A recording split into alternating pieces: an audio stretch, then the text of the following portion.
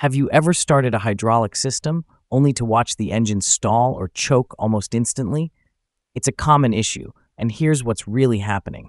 The load from your hydraulic components is exceeding the torque your engine or hydraulic pump can handle. In simple terms, your system is too strong for your engine.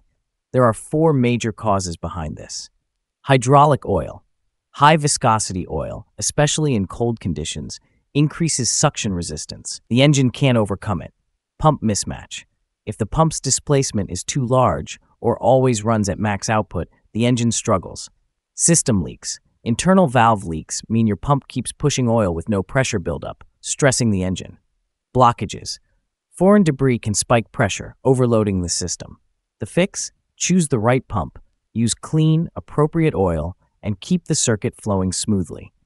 Preventing engine stall starts with smart design. Follow Blince for more hydraulic solutions.